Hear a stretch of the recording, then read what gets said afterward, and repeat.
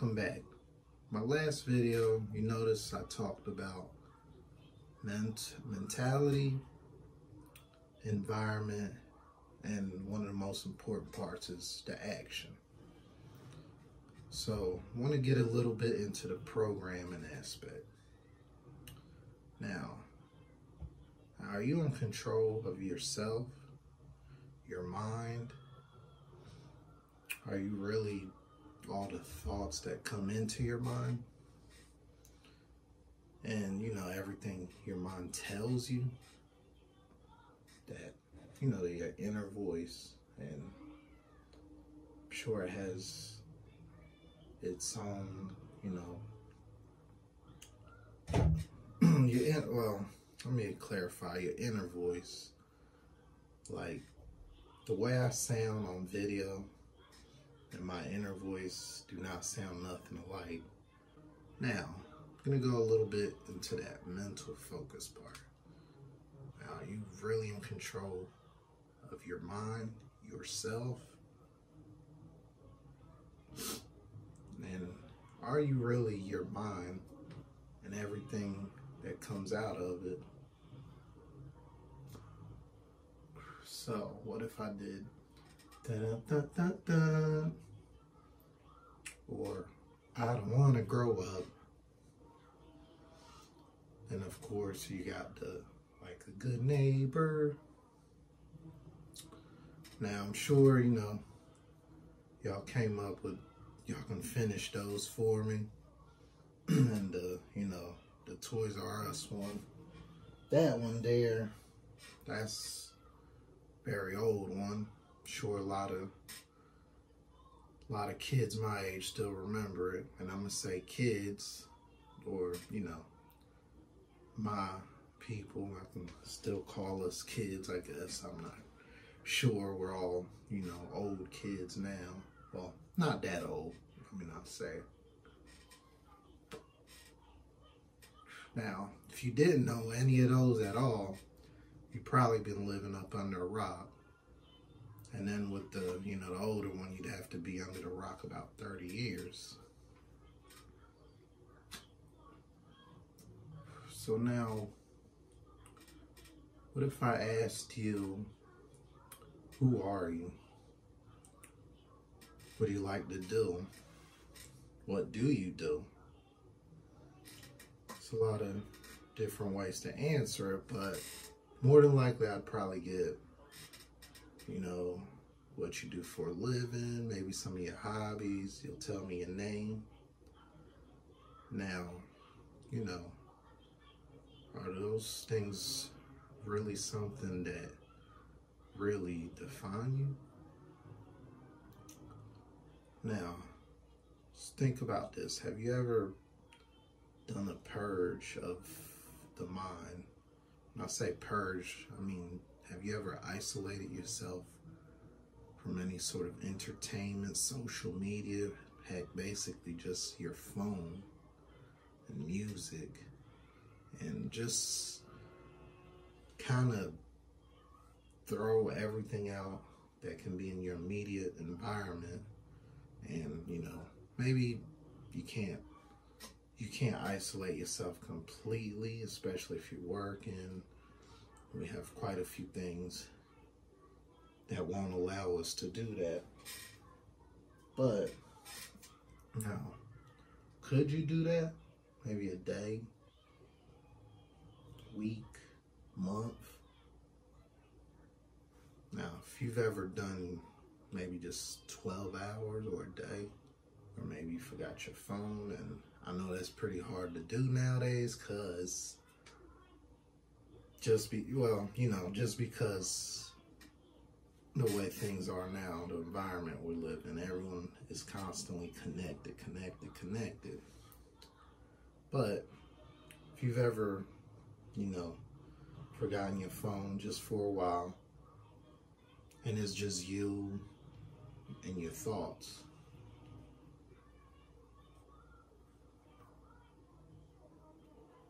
did these thoughts reflect anything back to you? Or was it just constant chatter of maybe movie scenes, songs. If you really sat back and evaluated some of your thoughts, is there something there that you haven't addressed just yet? Anything stick out to you while you were in that silence? Now, another thing, what if I said Obama was one of our worst presidents we've ever had?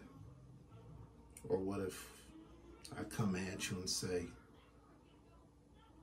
our president has been doing great, he should not be even, they shouldn't even be entertaining the thought of impeaching him. And then of course, like O.J. Simpson, never did any crimes. That man, perfectly innocent man.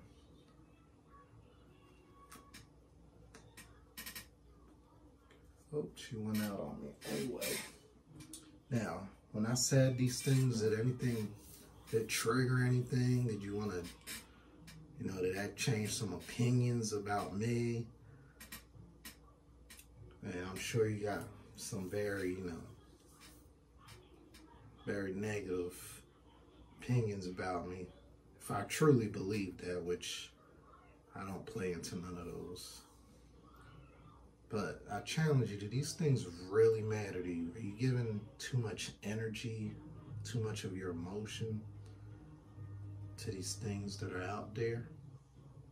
These things that disconnect you from yourself?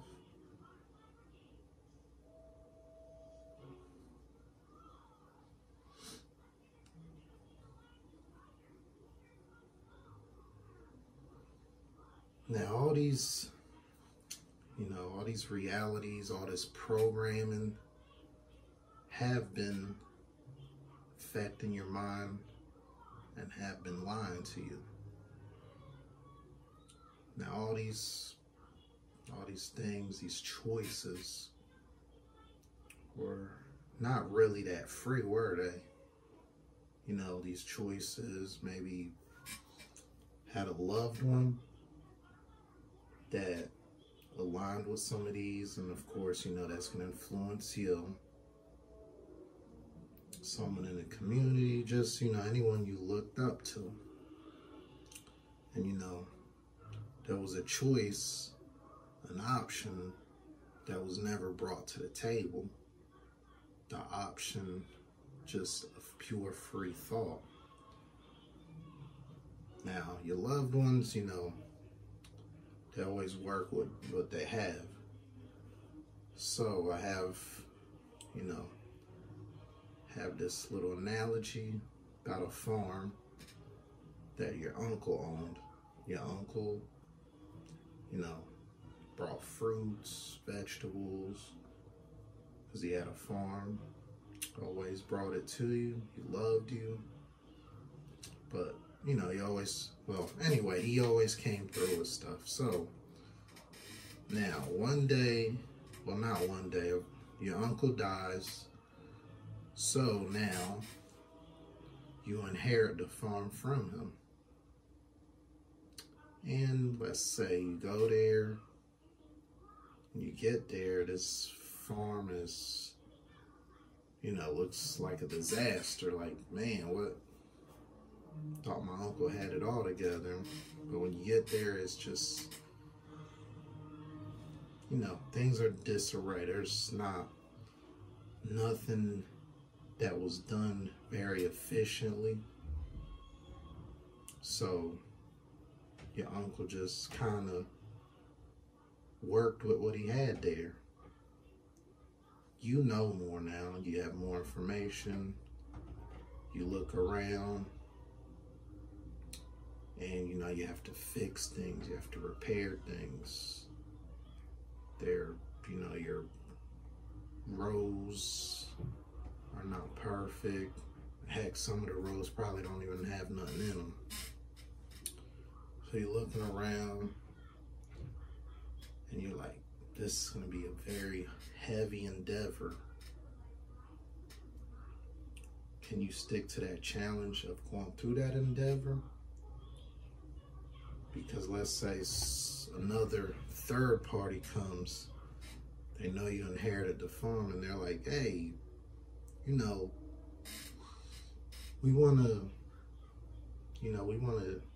invest some money into this for a big percentage. Like, let's say they want to buy maybe 80% of the farm, and they were going to give you money up front and kind of a little payoff. Now, with this, you no longer own, you don't have full control of this farm.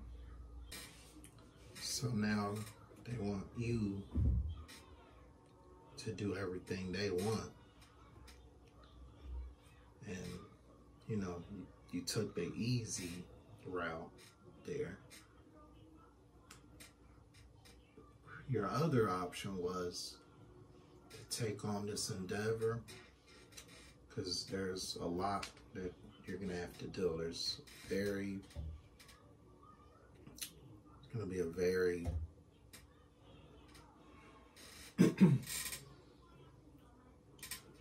Now the other option was you buckle down, take action, use your time, use your money, and you know, it's not gonna be smooth, easy. It's gonna be work. You're gonna have to, you know, go through these harsh winters. So, you know, if you buckle down, you're gonna be able to sow whatever seeds you like, bring in and raise any animals you want. So, are you gonna endure those harsh winters so you can get those bountiful autumn harvests? And with that, you can see why there's a lot of text out there that use the metaphor of, you know, fruits, vegetables, gardens, because you plant the seeds you want, and you have to put the work in to make these seeds grow. And what you program your reality with is the seed. Your actions is what waters them. And then, of course, you know, you have to deal with the environment. Like I said, that environment may not be where you need it to be. You have to think about your actions and your focus. This path is a very path that's, you know, it's not the path of least resistance, it's the opposite. You have to take that path of resistance, kind of how a salmon swims upstream. You're basically going to do the same thing to accomplish the goals that you want. This is how you get to your greatness. Push through all that resistance. You know, you're going to have doubts. You're not always going to get the support you need. But you know what? I believe in you. I believe in myself. And we can make it happen on this journey. So, thanks for tuning in. And I'll see you on the next one.